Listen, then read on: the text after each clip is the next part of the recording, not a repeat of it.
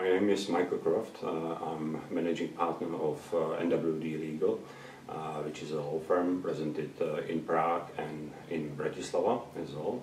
I'm in legal practice for 20 years already, and our firm actually exists 7 years on both the Czech and the Slovak market.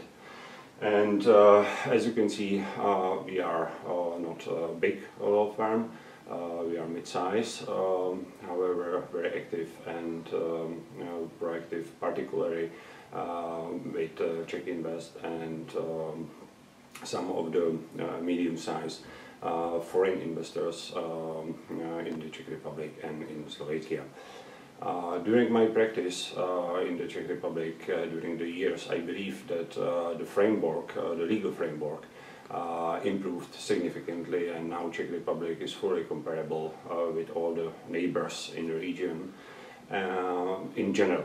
Of course, we face some problems, but who does not in these days? But I think that the new trend in politics as well is to simplify the legal framework, the taxes, and simply the business environment in order to improve the competitive advantages which obviously Czech Republic has as a being actually in the middle of Europe. So as you know, the Czech Republic is a major player in automotive industry and in all the related industries. And I think that particularly investments in high-tech, in automotive, in biotech might be of good potential for the Czech Republic. We work also for the Czech businesses as well, for the Czech companies, for Czech individuals in all areas of law.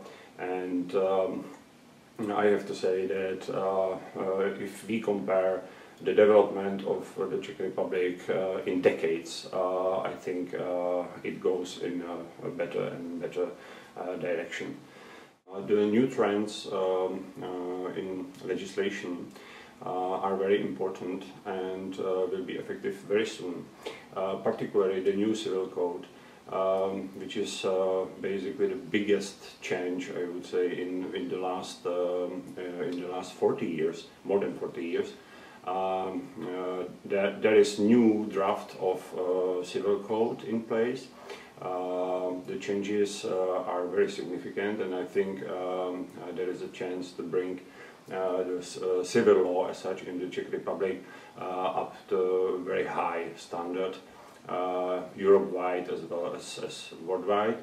So this will impact also basically the companies, because all the obligations will not be anymore in the commercial code, but will be moved into the civil code, and the corporate law will be regulated separately. So this will be the biggest change as of 1989 in obligations and in business relationships, as well as in the corporate area.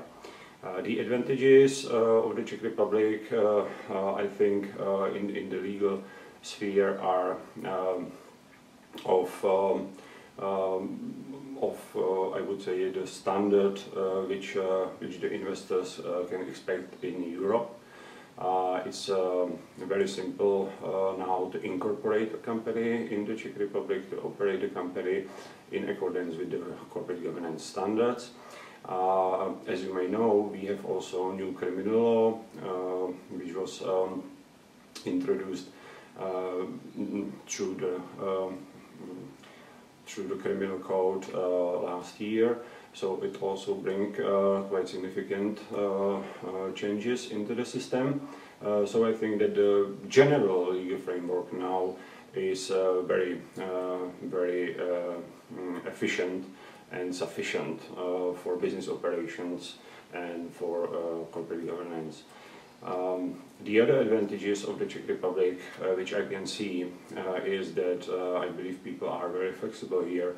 The labor skills is educated and is quite skillful, particularly in all the technical fields. which might be of interest for potential investors. The new trends are, like in all Europe, is basically to make the Czech Republic competitive. So there is in plan also new tax system, new taxation, which should be simplified, should be very easy to understand and to follow. And I believe this is one of important changes which Czech Republic truly needs in order to even improve the competitive advantages which are here. To sum up, if you compare the Czech Republic 20 years ago and in these days, you may walk on the streets of Prague and you will be sure that really everyone speaks English. Whereas 20 years ago it was sometimes Russian only. So the language skills have improved significantly over the years, and I believe that Czech Republic and Prague is truly a multinational and international city in the good sense of its meaning.